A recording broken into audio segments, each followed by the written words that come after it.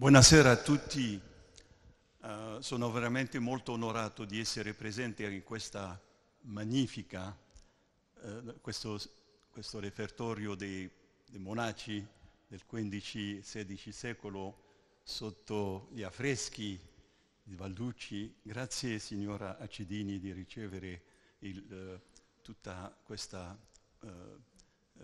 colleghi, amici che sono in questa sala. Ma devo parlare in inglese perché ci sono colleghi che vengono di altri paesi che l'Italia. So everything was said today, and I want only to say that how is the road which brought us today to this symposium about the symposium which is based on the last convention of UNESCO, the convention of 2005, concerning the promotion of the diversity of cultural expressions. It is a long way that the president of the foundation, Paolo del Bianco, who is not with us because of some problem of health, and I really want him very quick return to the work, but we have with us the president. He's President Emeritus. We have the president, Carlotta da Bianco, who has the same strength and the same wish to bring us about an idea which in the beginning was like an utopia. Life beyond tourism. What does it mean? So we were working at ICROM, at UNESCO, with Paolo del Bianco to understand what was the meaning of life beyond tourism. It was in fact a process that already at the World Bank in the 70s, the World Bank published a book about tourism passport for development. And the idea of tourism, of course, was bringing and developing along. And we were at UNESCO, and Francesco reminded it, we were looking at this very important movement of visitors that Paolo del Bianco wanted to have not only to come here in Florence, this magnificent World Heritage Site, or to go to the sea or to the mountain, but not only to come to eat, to go to visit, take pictures, and to go away without having a better knowledge of what they see. What are the meaning of the place where that they are visiting? How the people are living? What are the contacts that can be made between people? So this was an idea which was very close to what many scholars discussed at the organization, the WTO, the UN World Tourism Organization, but also at UNESCO, with a definition which was close to life beyond tourism, which was cultural tourism. Not a tourism only for economic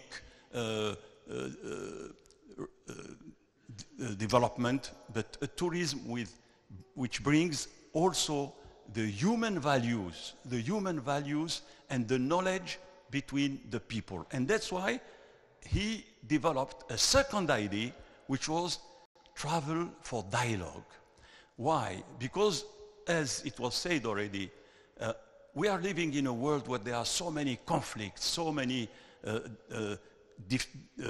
difficulties, loss of hope between communities, that travel could be a way of bringing people together and to speak. But in order to speak, you have to understand and you have to learn. If you come to this refectory and you don't have this refectory as a luogo parlanto, a place where we can understand and have la cena explained to us when this picture was done. What is the meaning of this affresco? This is the way people can understand each other. But when people do not know who is the other, it became an enemy. And this is why travel for dialogue was another utopia which is now under realization. And finally, last year, Paolo Del Bianco and his team, very small but very hardworking, developed the idea of luoghi parlanti. And they asked me, do you think this is something that we can promote? And I said, this is also linked to another very important convention of UNESCO, which is the Convention of 2003 concerning the promotion of the intangible cultural heritage. In UNESCO, we were criticized because we were dealing only on tangible heritage. And the Convention of 1972, as it was said before, was the convention, attracting everybody. But we had other parts of the member states, but also on the communities, saying, but there is another kind of heritage that is linked with the tangible. It is the intangible one. And I worked in Italy. For example, I went to Sardinia, and I saw how I participated to a ceremony which is called il canto a tenore dei pastori sardi. È una cosa straordinaria, perché tutta questa tradizione della vita nella campagna fa parte del patrimonio, fa parte dei luoghi parlanti. Dunque io sono molto molto interessato di vedere questa seconda sessione, come l'ha detto la Presidente, non solo in Italia, ma dappertutto il mondo, e sono contento di vedere colleghi, amici del Camerun, del Bahrain, negli workshop che abbiamo avuto, del Giappone, eccetera. Dobbiamo portare avanti quest'idea dei luoghi parlanti per far conoscere particolarmente ai giovani, alle scuole elementari, alle scuole, ai licei e anche a livello delle università, l'importanza della conoscenza. E la conoscenza dell'altro è il fattore che può essere un fattore di dialogo, di tolleranza e di pace. Grazie.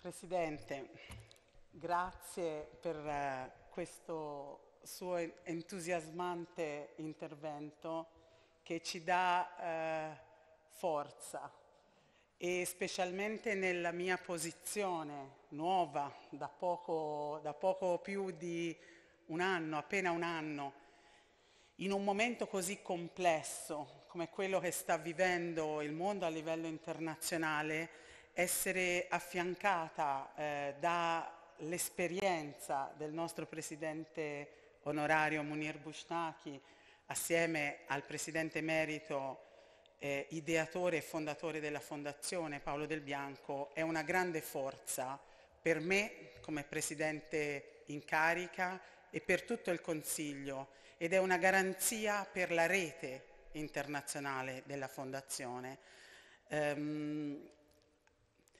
I was remarking how important are the words that our honorary president has said, and how important are for the foundation, because in this moment of international difficulties, conflicts,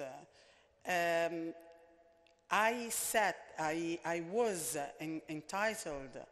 was nominated president in charge of the foundation, and it was not easy to start, and it was not easy to take this challenge and to have such a positive vision, but we do have a very positive vision. We want to see the future. We want to see a brilliant future for our future generations, for our sons and grandsons. And being assisted by such an expert and friend as President Bouchenaki and by our Emeritus President Paolo Del Bianco is something that not everybody has. So I'm very lucky for this. And I would like, and I know that the Emeritus President would really like to be here now, today, because we want to make a small celebration, small but very important for the foundation, very important for the network of the foundation, very important for my family that I represent in both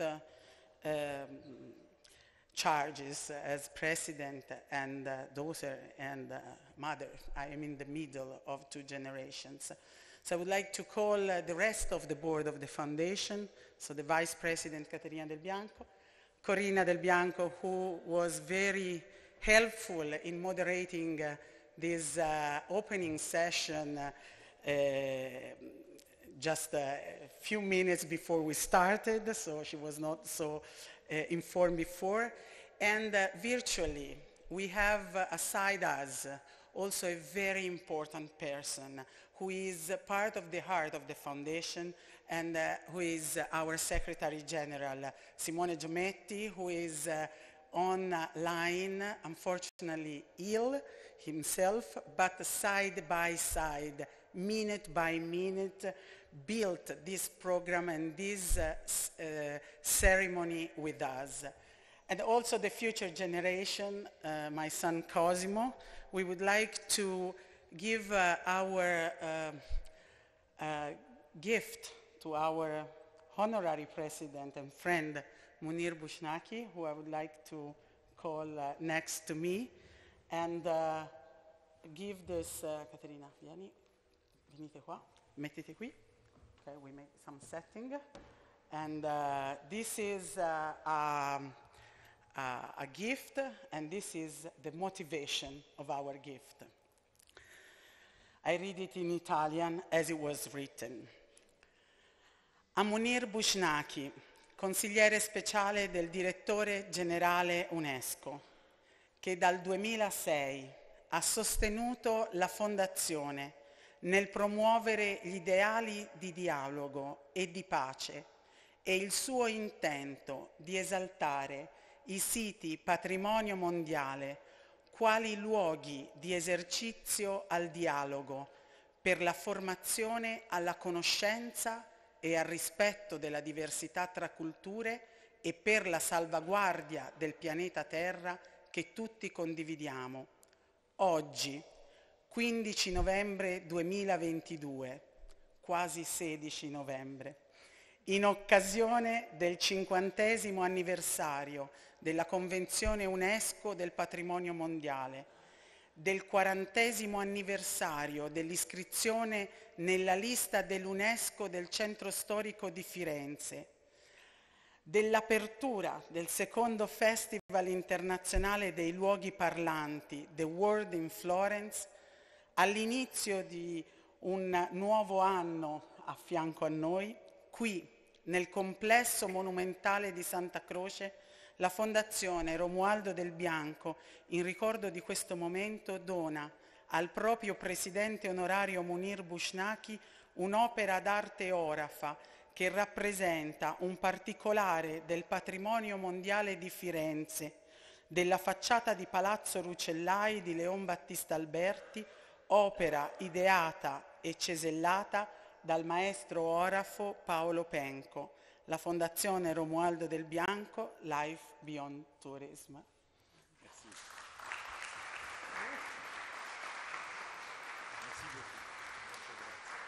Da tutti noi. Molto onorato.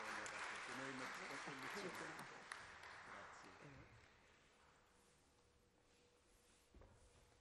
Allora, facciamo una foto. Una foto, sì, sì. Con le tre sì. Con le tre sì. Apriamolo così che...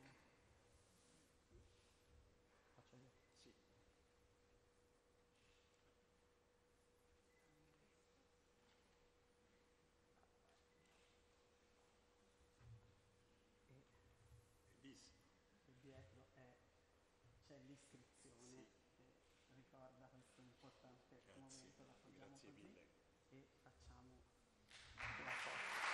Cosimo, vieni.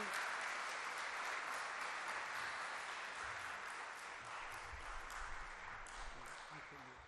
Ah sì, con Cosimo, sì. Non dimentichiamo i giovani.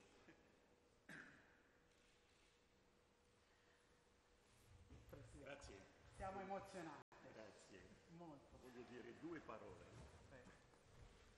Due parole soltanto per dire quanto sono onorato di questo regalo che viene un giorno prima del mio compleanno e dunque voglio dire quanto per me ha un valore simbolico e spero che continuerò a lavorare con la Fondazione, con tutte le istituzioni che sono incaricate dal patrimonio culturale.